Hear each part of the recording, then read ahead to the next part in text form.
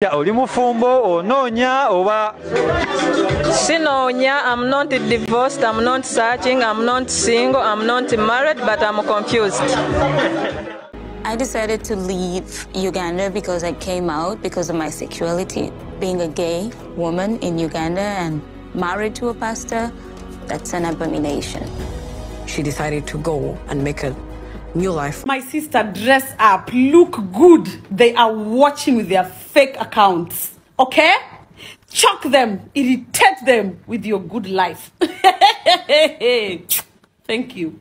So mukubikunyiza ochanyiga nnyo kubanga nkyaliwo tusooka abiko omutima. Wembanzo.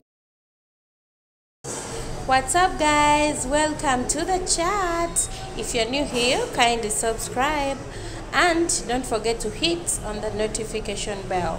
Well, today in Nina Emboz nine ebyocha ebigenda maaso ku internet nayenga this is a story I'm going to clarify ku bigenda maaso ku Pastor Julie MUTESASIRA.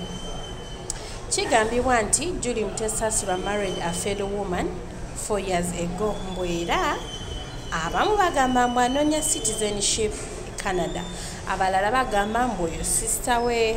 Bingi ebigenda maaso naye nga Julie yali yafumbirwa omwami gwe bayita Pastor MUTESASIRA ono wa Believe TV. Era nga mbu ekyabaawula Julie yalinga ayagala bakyala banne, era abalala nga bagamba mbu tasaana kubeera mukyala pastor olw'ennyambala ye.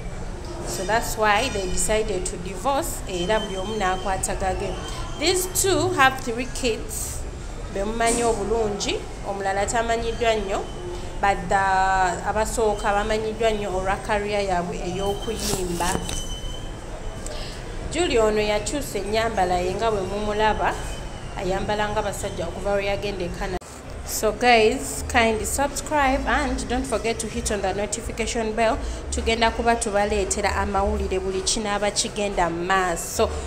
So keep updated. Thank you for watching. This is the chat. Bye.